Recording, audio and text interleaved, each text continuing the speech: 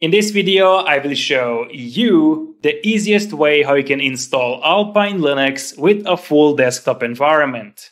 In fact, we will not install anything, we will take a ready-to-use image that already has everything pre-installed that we need. The images are from PostmarketOS. So in this video, we will install Postmarket on a USB drive, we will try it out and also install it on a real PC.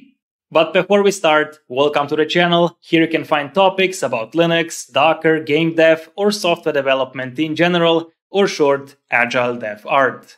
If you like that kind of content, then give a like, subscribe and smash the bell icon to get notified when I release new videos. As always, all the links from this video are down in the description and also down there are the timestamps, so you can skip any part if you want. PostmarketOS is based on Alpine Linux. Alpine Linux is famous for being very lightweight. That's why it is used inside containers and even mobile devices. That's also what it says for PostmarketOS. It is a Linux distribution for mobile devices. Mobile devices usually use ARM architecture and not AMD 64 like a desktop PC. So isn't PostmarketOS only for mobile and ARM? Yes, but they also provide images that can run on an AMD 64 desktop PC. And those are the ones that we will try out. So let's find those, go to install, and down here you can see a list of images for all kinds of mobile devices. We are looking for generic x86 64. Here is the link. Here you can choose which desktop environment you want to use. We have console only, GNOME, Phosh, Sway, and SXMO. SXMO and Phosh are desktop environments for mobile devices and are more touch-oriented. Of course, if you want, you can try those out, but I will go with GNOME. I will take the latest, and here is the image. Let's download it. Now let's wait for the download. It has 1.2 gigabytes. Download complete, and here is the image. Let's unpack this one. Extract here. Now let's delete the archive. PostmarketOS is not the only image inside my downloads folder. There is also Ubuntu 24.04 that I used in a previous video. In a previous video, I showed you how I can install Ubuntu 24.04 on a USB drive with the ZFS file system. So if you want to run Ubuntu from a USB drive yourself, then you can check out the link to the video up there or down in the description. Now this one is the final image that we need to flash on a USB drive. This is not the live environment. This is the final image with PostmarketOS. Now before we flash this one on a USB drive, I need to mention that we will need only a single USB drive. And if you want to use PostmarketOS from the USB drive only, then the USB drive should be a more faster one. So the USB drive should have a decent read-write speed, otherwise the whole system will be very slow and you will get really frustrated, and it doesn't matter if you have the newest machine, if the USB drive with the operating system is the bottleneck. So get a decent USB drive. I'm using one with 128 gigabytes and you can find the referral link down in the description. So with that said, let's flash this one on a USB drive and therefore I will use a tool called Rufus. So this is Rufus, the official website. When I install Linux, I always use this one. So scroll down. Here is the link. Download complete. Let's open it. And this is it. Now plug in the USB drive. I will do it as well.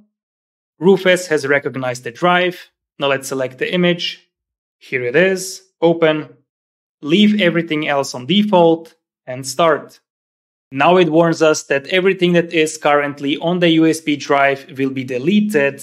So if you have something important on there, make a backup first. I don't have anything important on there, so I will just continue. And now let's wait. Finished, close, and that's it. The USB drive with PostmarketOS is ready and now we need to boot into it. I will assume that you know how to boot from a USB drive, but if you don't, make sure that secure boot and fast boot are disabled on your machine. You plug in the USB drive or leave it plugged in as in my case. Then restart the system, and while the system is restarting, you need to press one of the function keys. Usually it's F11 or F12, it depends on your PC manufacturer. Then you should get the boot menu, and inside the menu, select the USB drive and it should boot into it. I will do the same on my machine as well, and I'll see you after the reboot. And here it is. This is now full PostmarketOS running from a USB drive. We also get the GNOME welcome screen. Let's click this away. Alright. I will connect to the internet. I'm connected, and now let's open Firefox and PostmarketOS, and again install. If you're wondering how I logged in, then here on the install site, you can see the default username and password, and this user is added to all images, including generic. Now let's see what we have here. I will open the terminal, and let's do apk add neofetch. Now as you can see, PostmarketOS is getting the official Alpine packages, which is what we want, the official Alpine Linux. So let's install neofetch. Yes. And let's run it. Neofetch run. So we are running the kernel 6.6. The desktop environment is GNOME 46.1. And we are using about 1 GB of RAM. So you can take this USB drive to basically any machine you want, plug it in and boot into PostmarketOS. But you can also use the same USB drive and install Postmarket on your PC. Now let's see how that works.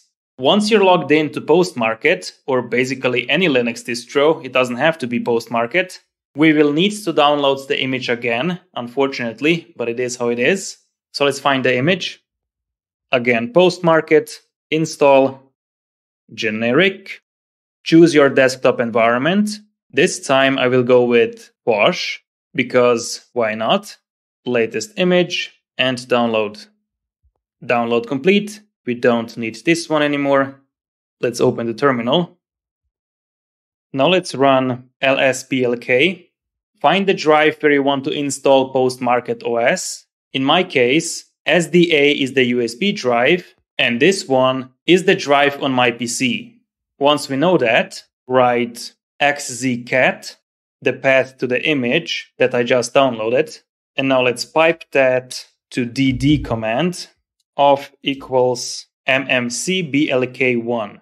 And we actually want this to execute with sudo, otherwise it won't work.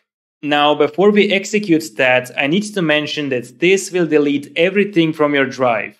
If this is the only drive on your machine, then basically everything from your machine will be deleted. So if you have something important on there, make a backup first. I don't have anything important on there, so I will just continue and execute. Now this can take some time. And that's it. Finished. Now we need to reboot the machine and boot into Postmarket. The USB drive can stay as it is. You can still use it and boot into Postmarket, but we don't need it anymore. Now let's reboot the machine and boot into Postmarket, this time with the Phosh environment. And this is it. PostmarketOS with the Phosh environment. Let's click this away. So it looks a lot like GNOME, but this one is made for mobile.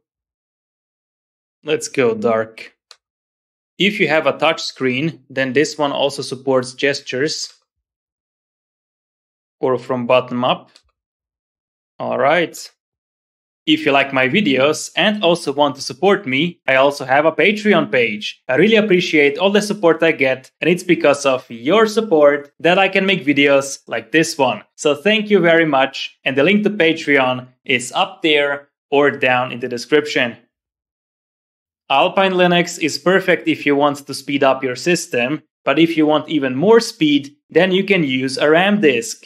In a previous video, I showed you how you can create, use, and benchmark a RAM disk on Linux. So if you want to speed up your system using a RAM disk, or you just want to see the benchmarking, then you can check out the link to the video up there or down in the description.